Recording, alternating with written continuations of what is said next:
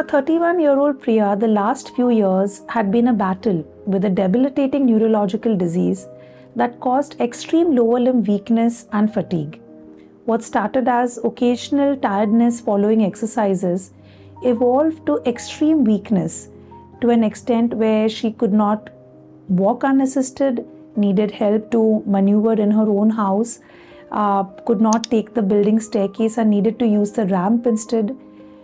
Priya had to, of course, give up on some of her hobbies like her morning walk and even restructure her career.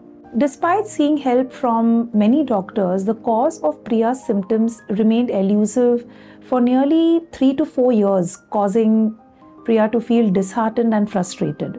My search for the right diagnosis led me to a team of specialists at the Bombay hospital who were working in close collaboration with the genetic experts at the Purple Gene Clinic.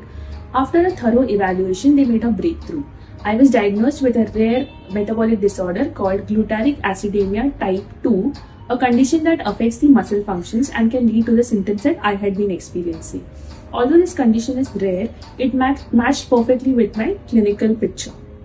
The good news is that this condition is treatable with an inexpensive and a simple daily dose of a vitamin supplement called as riboflavin.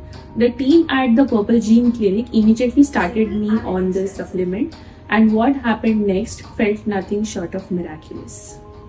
Within 10 to 15 days of starting oral riboflavin supplements, Priya started experiencing improved muscle strength.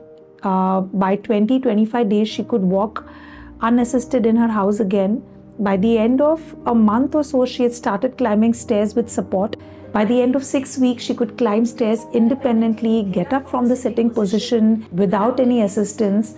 So she had actually transformed from a debilitating neurological disease to being completely normal again. And the transformation was nothing short of magic. And I think these type of scenarios are a reminder to us how genetic disorders can present for the first time in adulthood, how some of these disorders can take time to get a diagnosis, but a few of them may be treatable.